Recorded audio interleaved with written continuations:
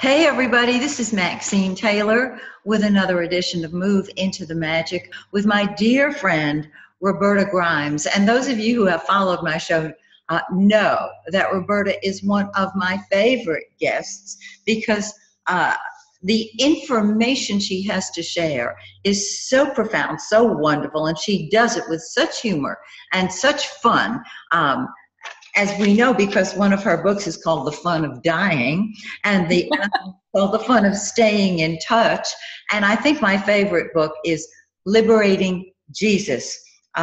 Although her latest book, The Fun of Growing Forever, is the one that we recorded a couple of weeks ago. But I have invited Roberta back because today we are going to be talking about something absolutely marvelous. Some of you know that Roberta has spent decades studying hundreds of years of communications from the dead. She is an attorney. She graduated, she got her law degree at Boston University, and what started as two experiences of light when she was just a child have blossomed into this incredible connection she has with the other side. So today our topic is what Jesus really meant. And so I am going to stop talking and invite my darling friend Roberta Grimes to take over. Hey girl, welcome back. I'm so glad to be here, Maxine. Thank you. And of course, at this point in my life, this has to be my favorite topic too. I just think it's so important that we say, wait a minute, it's been 2,000 years. We've been doing it our way. Why don't we go back and see what Jesus intended? And to do that, a little bit of background. I should first say when I was at Smith, I majored in early Christian history. When I was early, actually in my teens, I started reading the Bible cover to cover. I urge every Christian, if you're a Christian, sit down and read the whole book. It makes a big difference in how you see it. I've read it 6 to 8 times cover to cover, and the New Testament twice as many times. Parts of it I can recite now by heart. I stopped it in my mid-50s when I realized a few things that are important. I had learned from my study of the afterlife that nothing Christians believe is true. And I was the most devout Christian you can imagine. There is no anthropomorphic God with a beard who judges us. There's no judgment by anybody but ourselves ever. There's no fiery hell. There's no condemnation by anybody to hell, except there is what Jesus called an outer darkness, except we put ourselves there. Nobody else does. There's nothing, and most importantly, I think for Christians, certainly for me, was the fact that since God doesn't judge us, since God is only pure love, which Jesus told us, and since God is loving spirit, as Jesus told us, there was no need for Jesus to die for anyone's sins, and that was not what he was doing when he died on the cross. Yes, he died. Yes, he rose. Those are important facts, and I think we can pretty much document them now. But we got all wrong what he was doing. And if that's possible, don't believe me unless you follow what I'm suggesting you do and prove it to yourself. But if what I'm saying is even possible, doesn't he deserve a second look from us? After all, whatever you believe he did, I can prove to you now Jesus is real. The dead tell us he's real, and he knew things about God, reality, death, the afterlife, and the meaning of our lives that we could not have confirmed until we had these communications from the dead. Jesus is a big deal. He's a much bigger deal in the afterlife levels than he is when among humans. The most devout Christian does not a tenth understand the importance of Jesus compared to what the dead understand. He's the greatest figure in all of the afterlife levels by far. With all of that said, let's look at what he said, which I think is very important. Now, the first thing I want you to understand is that the things that Jesus says in the Gospels were said at a time when everybody around him was an Iron Age primitive.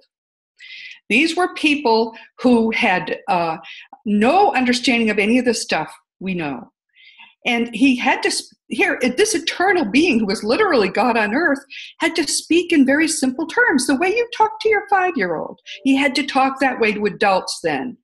And that was his first handicap. His second handicap was that he was talking at a time when in his neighborhood, to speak against the prevailing religion immediately brought you death.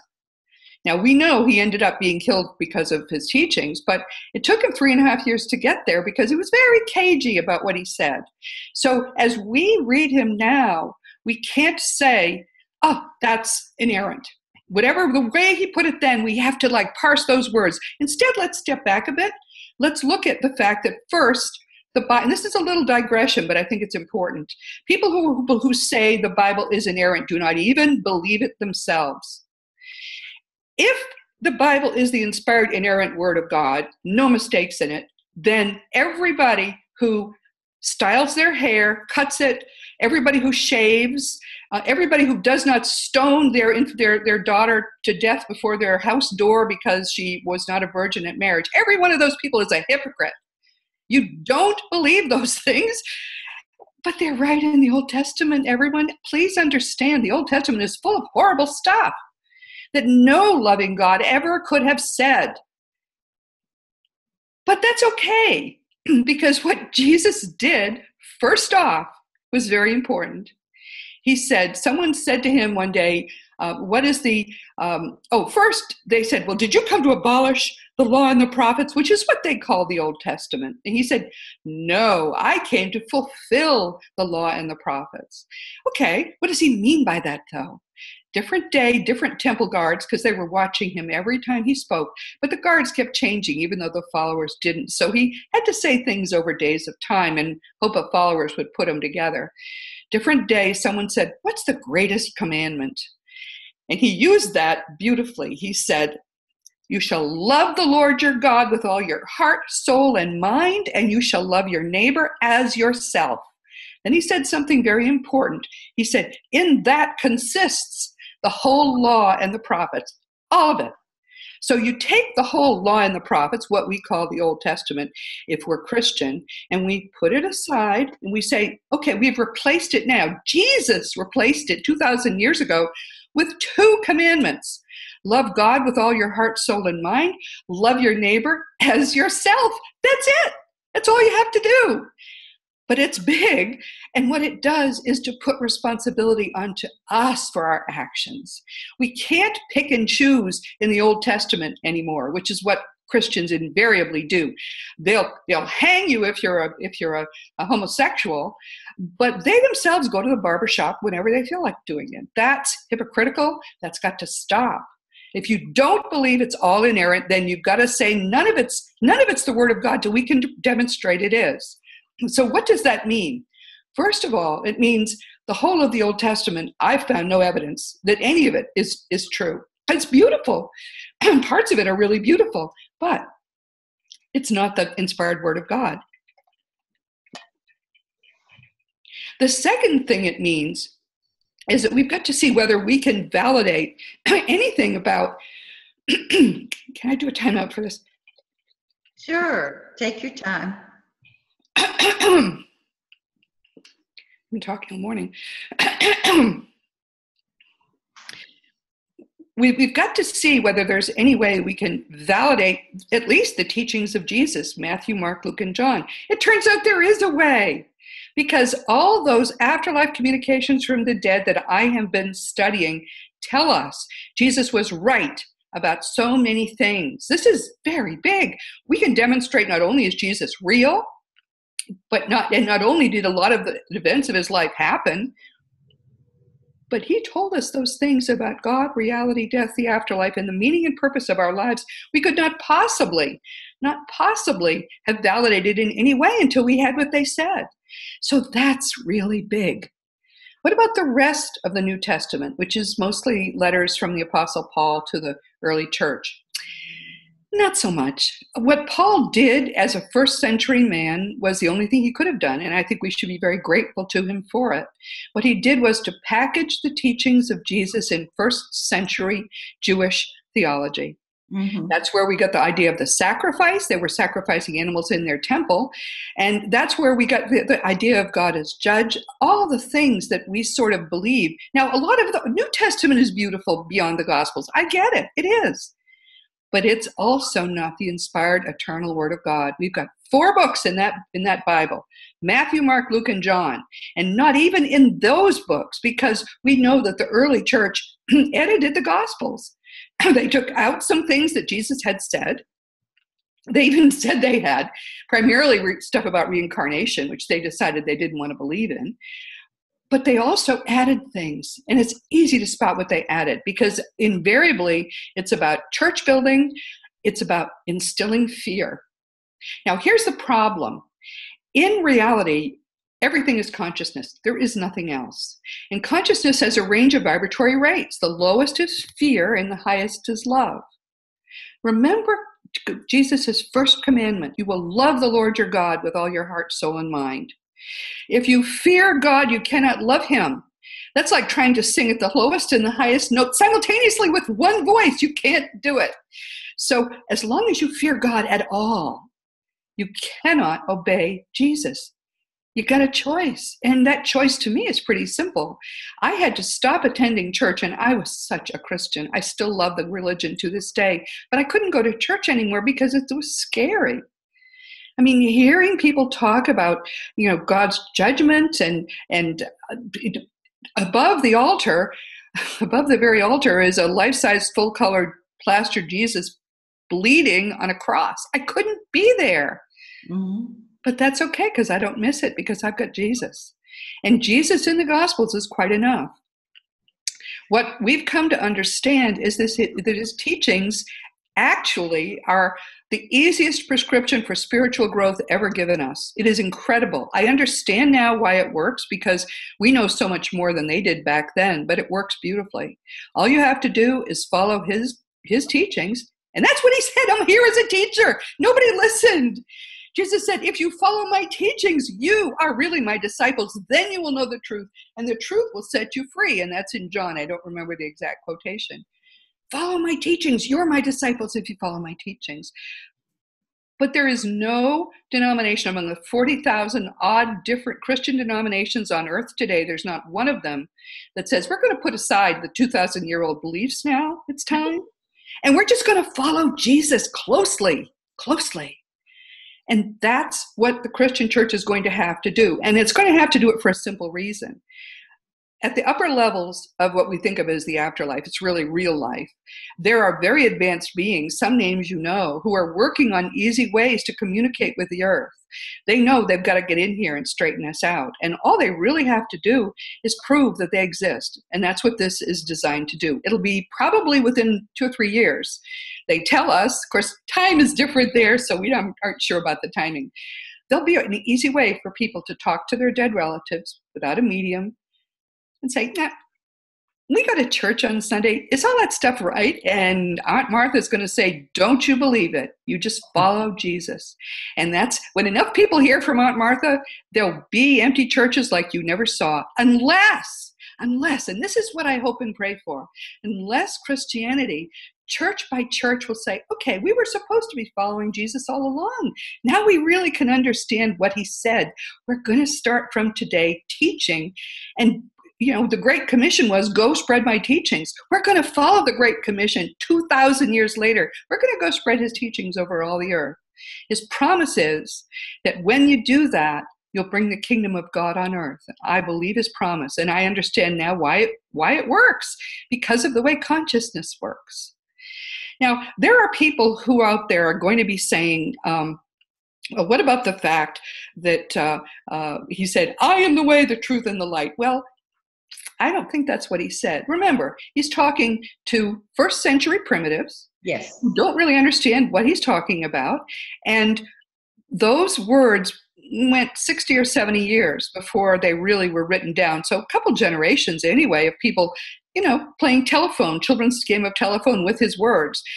And so they probably put some shorthands in there. And to them, what he really said, which I'm sure was, My teachings, this is true, my teachings are the way, the truth, and the light. No one comes to the Father but through my teachings. Right out, that's true, Jesus. But it was handy for them. I am the way, the truth, and the light. They thought they were the same thing back then. They're not. Never again tell somebody that they've got to accept Jesus as their personal Savior. They don't need a Savior because God already loves us infinitely. If your best beloved child needs a Savior from you, then yeah, we got a problem. But no, you love your children an infinite amount of the amount that God loves each of us. Each of us. Don't put that whole horrible 2,000-year-old first century Jewish dogma into the minds and hearts of people. Instead, say, go to God. Love the Lord your God with all your heart, soul, and mind. Love your neighbor as yourself. In that consists everything else. Jesus also, by the way, I think anybody reading, this used to bother me when I was a kid, everybody actually reading the Gospels can see he really didn't like religions. He not at all. He said, beware of these teachers of the law. They think they're big shots. And he says, don't be like the hypocrites when you pray. Go into your inner room and pray in secret. And God who sees in secret will reward you. He told us that the kingdom of God is within us. That's true. Yes. Your mind is part of the eternal mind of God. There's no separation between you and God. For there to be a religion or any kind of belief system between you and God is artificial. It's put there by man. The only way to really relate to God, and I had to learn this the hard way after many, many decades of trying everything else, the only way is to open your mind and heart and say, here I am. Use me. My life is yours. It feels like, I call it living with an open prayer line. It feels as if the top of your head is open and everything you think is being beamed to God and God's beam is coming back. And when you really trust God enough to live that way, miracles happen in your life and you get used in ways that you could never think of on your own. It's the way to relate to God, and Jesus gave it to us 2,000 years ago.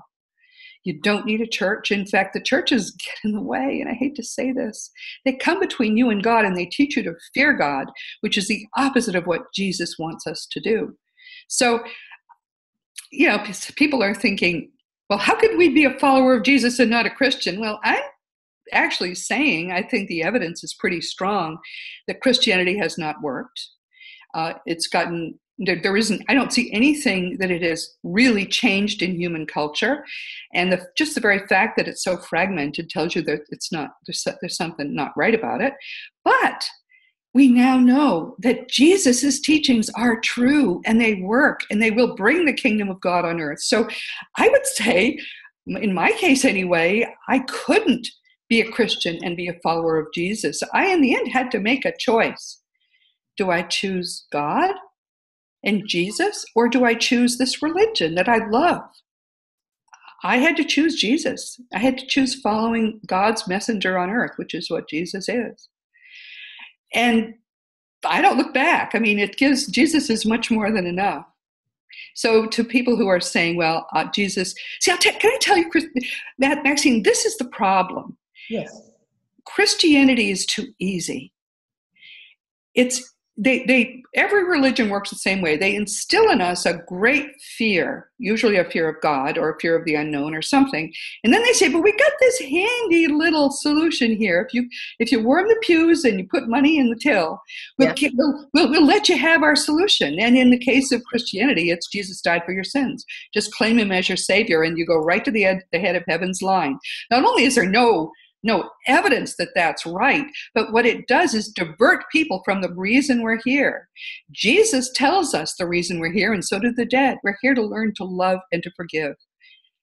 Radically, not just occasionally. Jesus says, Peter said to him, well, how many times do I have to forgive when the same jerk sins against me? He didn't use the word jerk, but he would have. If the word had been in use then, he would have said that. Do I have to forgive him 7 times?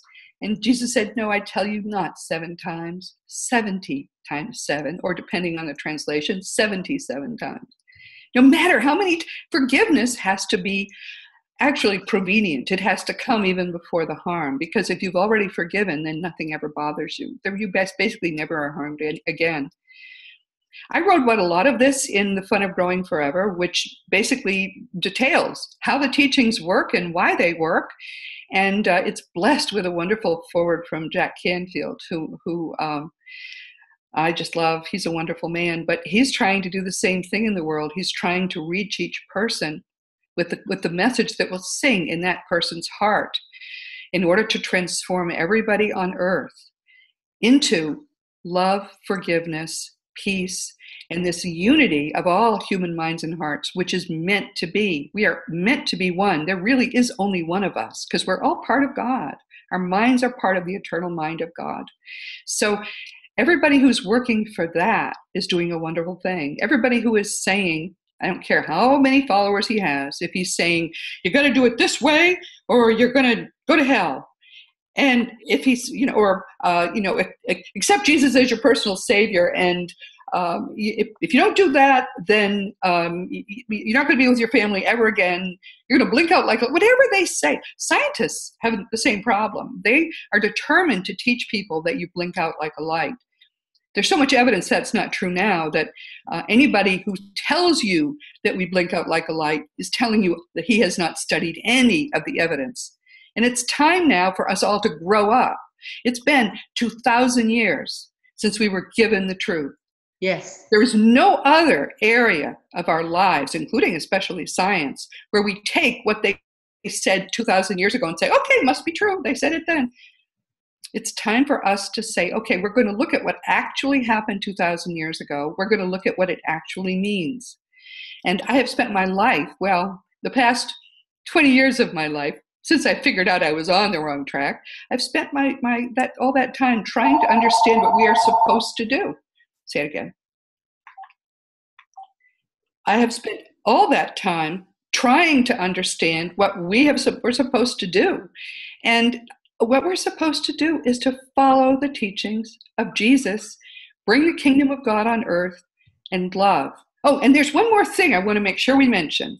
Yes. The book of Revelation, that gets thrown at me. Well, Jesus said in the book, Jesus did not speak in the book of Revelation. And the book of Revelation was just a fad back then. When the Christians were being persecuted, couple, 3 generations after Jesus, there was heavy persecution, and they were so desperate to be rescued by God that or by Jesus, that there was a whole series of these writings that circulated about Jesus was going to come and save us.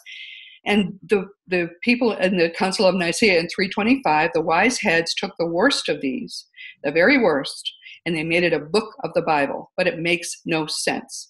Not only is it not factual, because we know that if there were a war to get rid of evil on earth, it would create monstrous evil because it's very, very low vibration energy. It would create fear, anger, hatred, strife. So the real way that God could mess up creation would be to send Jesus to, quote, save us. But they couldn't have understood that then. We can understand it now, though. But also, Jesus had just come from earth. With it, less than 100 years earlier, before that book, the book of Revelation was written, Jesus had been here, and he had been telling us how to bring the kingdom of God on earth. He gave us the instructions, and then he let us do it. And we were off to kind of a poor start. I mean, we were getting persecuted, but he had some hope, I'm sure, at that time, that we were going to follow the teachings, which is why he came. And, there was hope. And then 70 years or so after the death of Jesus, he decided instead to just chuck it all and bring chaos to the earth. That's what people who believe in the book of Revelation actually believe. It is nonsense. There will be no second coming because Jesus never left.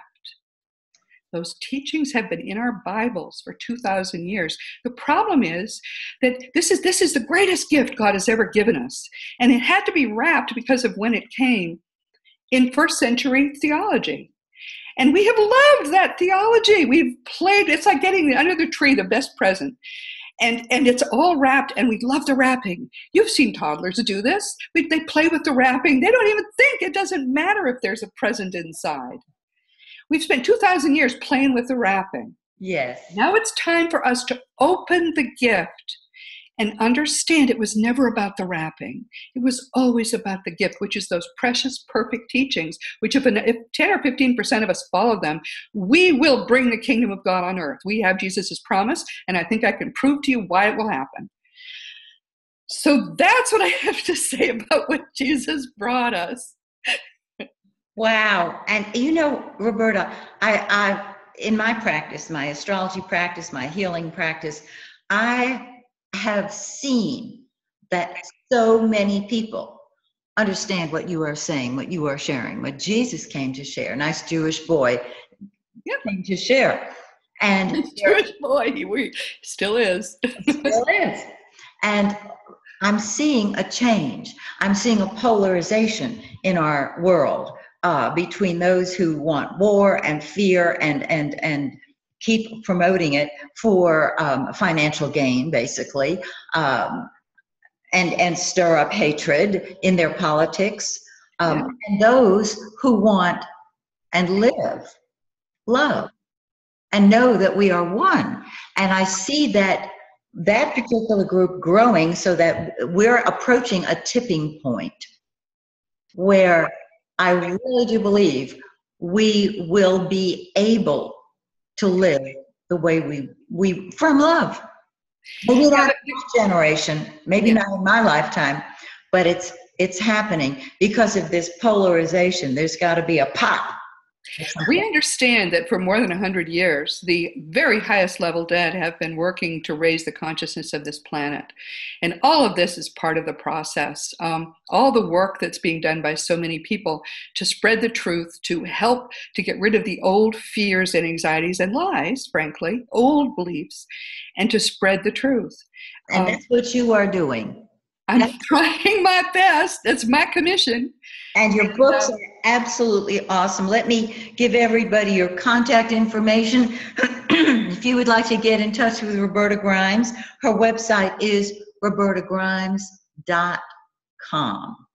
And again, Roberta, thank you. Come back anytime. And everybody out there, be blessed, be loved. Know that you are loved. And join me again next time when I once again have another marvelous guest like Roberta Grimes. Till then, remember that when you change the way you look at things, the things you look at change. Till next time.